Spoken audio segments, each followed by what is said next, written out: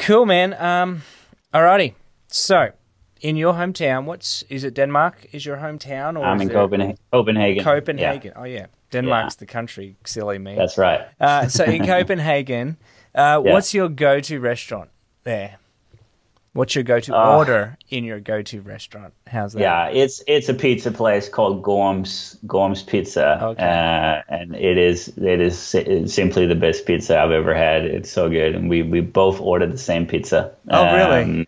Yeah, it's What is it? so it's called salumi, Okay. and it's like it's this huge Italian, I guess, sausage, really thinly sliced, Uh-huh. and it's so good. Oh, man. Yeah, Alrighty. really unique crust. So I like Well, that. that's where we're going when I come visit you, Yes, for for sure. sure. Yeah. What's something that you are curious about right now? I'm always curious about space, and that's Okay. something completely different from what I do every day. It's a good But thing to be curious about. space exploration is a big hobby, an interest of Really? mine that I follow. Yeah, very closely. Wow. So do you like whenever there's like a comet coming through, you kind of know where to look, and are Yeah, you that kind of geeky in it? that kind of geek, following rocket launches, Okay. Elon and Musk and yeah, 100%. oh Yeah, man, that guy's love that. Love all that. I can't. crazy. That's a little. That's like the distraction in my life. That's just has nothing to do with anything on Earth or Yeah, yeah, yeah, anything yeah. that I do every day. So Yeah. I really, that's something on. It's good to have things like that. Oh man, that's Yeah, cool. I didn't know that about you. Very cool. space Um, nerd. so that being said, yeah, what's something I should have asked you but didn't? Uh, um, it's a great question. I think you asked really good questions. Uh, I mean, yeah, I don't know. Maybe some of the we could maybe dive more into our refugee project. That could have yeah, yeah. maybe be something we could have talked more about. But I Well, guess I I mean, spent that's too very much time passionate talking for about me. something else. And that's passionate for me because, so we'll Yeah, have to talk about that. We'll have to get yeah, you on again because I'd love to talk more about obviously the work with yeah, You Belong and what we're doing yeah. I and like just that. I mean, when we talk about vulnerable people and human trafficking and what there's Hmm. 70 million Exactly. refugees in the world Yeah, today and yeah, just yeah, human migration in general from whether it be climate yeah, change or so many other things. There's so much to look yeah. at. Um, Exactly. I think that's a big one, and I think we probably ran out of time, but and I yeah. kind of went in another direction And when it that was opportunity was there, but so that would good. have been cool to talk about. All Yeah. right, cool. All Yeah. right, so that's noted. We got another episode out of you to talk about that. That's cool. Um, what's something you've recently failed at? Sleeping, exercise. But you're succeeding at being a dad, so Oh my I think all those goodness. things are well I worth am. failing at.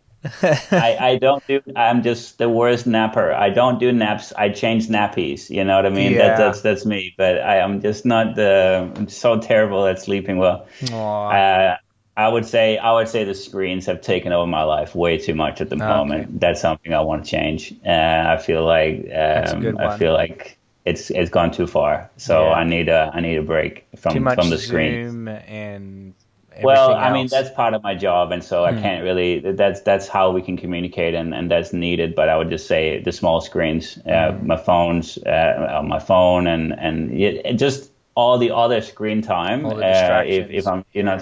is staring too much at the screen, and I feel like that's something I'm failing at the moment. Screen time. I want to change that. So yeah, Cool, man. I'm gonna take that. I'm gonna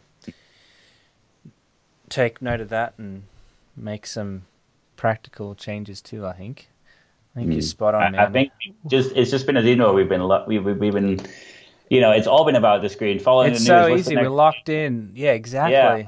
and we've only been able to connect on social I media, and so know. it's kind of almost inevitably happened in this season. But I don't think it has to be like that ongoing. So I Sure. want to make a change. Good one. What do you wish you'd known when you started? It's a tough one. In a way, I don't know that I would want to know what was ahead, because I don't think I would have made it. I don't think I would have jumped into it if I knew. That is a good answer. Oof. So if I knew what lied ahead, I don't think I would have made it or done it. And so, of course, you can say all kinds of things that would have been helpful in the season. Sure. And so on. I think confidence would be one. You know, just knowing that you have something to bring and don't look down on yourself, and what's in your hand. I mean, you can do amazing things, and I'm one of those who believe that if you have been given the opportunity, you're likely also graced for it. And so even though it feels outside of your ability, outside of whatever, if you give it your best, then something good can come out of it. And I think, I just had really low self-confidence, really low confidence. You know, really what you want is not self-confidence, but godly confidence, because anything with self in it is usually not going to be enough. But that would have been one, believing in that you're in the right place and you have something to contribute. Yeah, love it. Good stuff. Who's someone you look up to that inspires you? Huh? You. Oh, you. No, I'm serious. You are. Oh, dude. I think there's lots of great people that I look up to in different ways. You know, when I think about, but I'm serious. When I think about, you know, loving people and being brave and courageous, I think of you. And you inspire me like that. And you know, there's lots of, I love Nick Kane, who is our founder, and this is not a suck up, but he's an incredible man, and an incredible father. I agree. The way that he has raised his daughters and so on, that's a father, that's an example of a father that I look up to in a great way. And so I think there's different people in different ways that inspires me, but you are definitely one of them.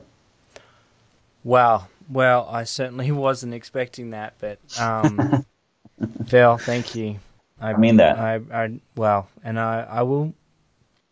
will receive it, and thank you for saying that, man. I appreciate that a lot, man. Well, the last question is, and I think you've kind of alluded to it in today, but why does justice matter to you? Yeah. Justice matters to me because I think it should matter to all of us. You know, Martin Luther King said famously, "Injustice anywhere is a threat to justice everywhere." And we are in that way all connected to this. And you know, if I would go so far to say that if we don't think it relates to us, then we are living we are living in ignorance. And I was living like that. I didn't think that it was something that was part of my life, and I just hadn't realized how my life could be connected to it. Sure. And I'm in no way saying that people, like I said before in the interview, move to some other country or quit your job or whatever. But we all play a part in that. So 100%. Justice matters to me because I could have been the one that were living under injustice, might as well. And so I wanna the fact that I wanna use that as to help others.